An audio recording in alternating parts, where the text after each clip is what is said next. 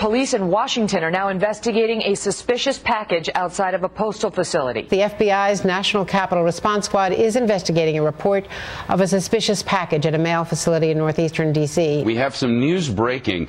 We've gotten word of a suspicious package. Breaking news from here in New York City with the reports of a suspicious package and the evacuation of a bank. What we're learning from New York City police is that there was a suspicious package call about an hour ago. We need not look any further than our backyard. There's another one in New York City. I know that Alan Chernoff is getting more information on exactly what this letter contained, if it really was a letter bomb. Supposedly, he's reporting that they have X-rayed it, and it looks suspicious, but we don't know any more than that.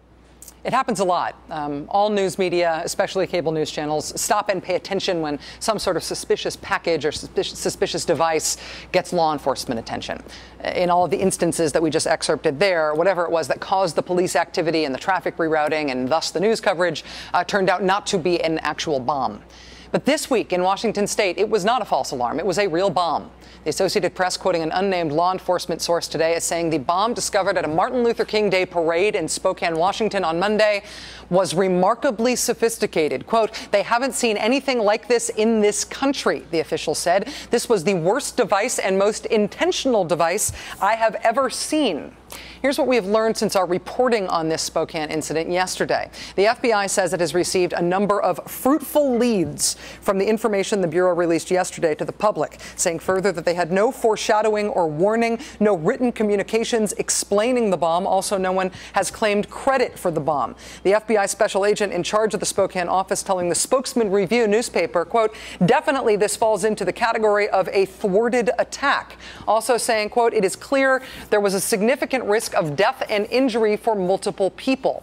Law enforcement is so far not saying how the device was constructed, but beyond describing it as a sophisticated device meant to be remotely detonated, the FBI are describing some apparently lethal expertise in the placement of the bomb. The bomb was placed on a metal bench with a brick wall behind it that would have directed shrapnel from the device toward Main Street in Spokane, where the MLK Day marchers were expected to pass. I still do not know why this is not a national story. This was not a theoretical bomb invented by law enforcement that some would-be terrorist thought was real but never posed an actual threat. This was not an intended bomb, poorly constructed, that would not have caused extensive damage. This was the real deal, and so far it has barely made a national ripple. Page A15 of the New York Times today, one wire service report. As the country is still consuming a ton of information about the Tucson shootings, this happened 9 days after that. This happened on Monday. FBI agents have been careful to say they do not have a suspect. They say they're pursuing what they call fruitful leads. In terms of forensics, we know the device has been sent to the FBI's lab in Quantico, Virginia. But in terms of explaining this event and understanding its importance, we are left with not much to go on. First, there's how the people investigating this crime are characterizing it so far. Secondly, what we are guessing could conceivably be relevant local context here.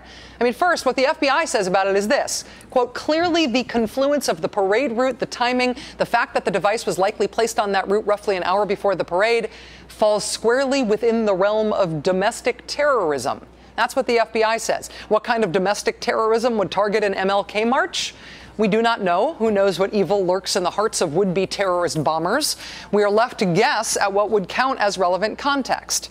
In terms of previous bombings that could be construed as domestic terrorism, Spokane, Washington, this city does have a recent history. In 1996, a white supremacist group went on what's described as a 4-month crime spree in Spokane. It included bank robberies and bombing the offices of the local newspaper and of Planned Parenthood. 3 men affiliated with this group, they called themselves Phineas Priests. They were convicted of that string of attacks. During that same time period, a pipe bomb was detonated at Spokane City Hall. News events at the time described it as hurling 3-inch nails more than a block away into a park.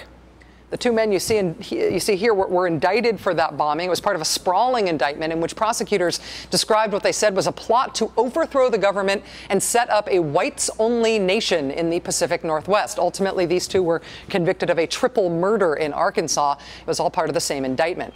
Last night, a current white supremacist group that is also hoping to set up the Pacific Northwest as an Aryan homeland, last night they linked on their website to our coverage of this new bombing attempt at Spokane's Martin Martin Luther King Day parade. They filed the link to our story under a section of their white supremacist website that they labeled activism. They put it right above a statement about what they called the Arizona Jew shooting, describing the Tucson shootings last weekend as the plugging of a Jew congresswoman and a federal judge. Right above that, they posted a link to our coverage that was just titled Bomb in Spokane. They just posted the link and no further comment. On one level, I continue to be surprised at the lack of national coverage of this story. On another level, I do not care. We will continue to update you on this story as more information becomes available, no matter who else is covering it or isn't.